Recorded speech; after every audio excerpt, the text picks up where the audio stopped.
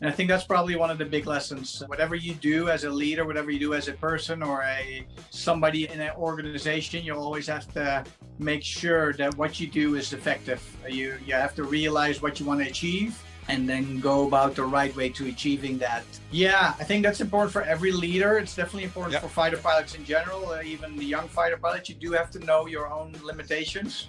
Because if you don't, things can become dangerous, or guess what? They'll be ineffective. And I like, by the way, that you're very concise with your lessons. It's very clear, and you have a great story behind it all.